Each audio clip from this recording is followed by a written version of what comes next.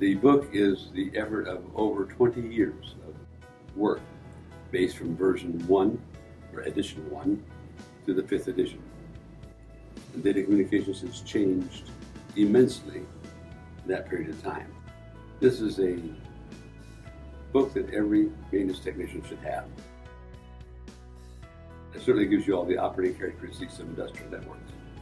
It tells you where a bridge is used, where you use a switch, where you use a repeater, where you use a gateway. It tells you how you route. As Mr. Santana said, George Santana, if you don't study history, you're doomed to repeat it.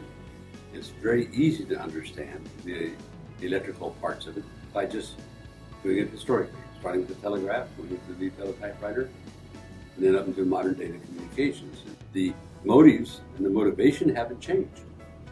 It's just how we do it, and the fact that everything is so much smaller now than it used to be, so much faster, and so much cheaper.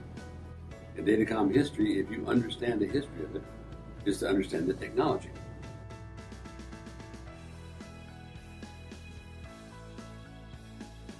The real cost of electronics is the only area I know where the true cost, the actual cost, when you take away inflation and all the rest of it, the actual cost has come down while the value has gone up.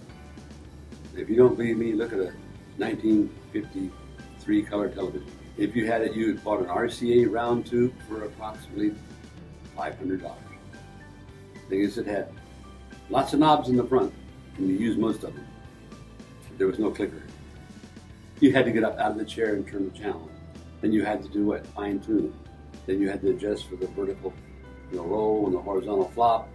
And finally, when you got all straightened out, you could adjust the color, which you had to do between commercials.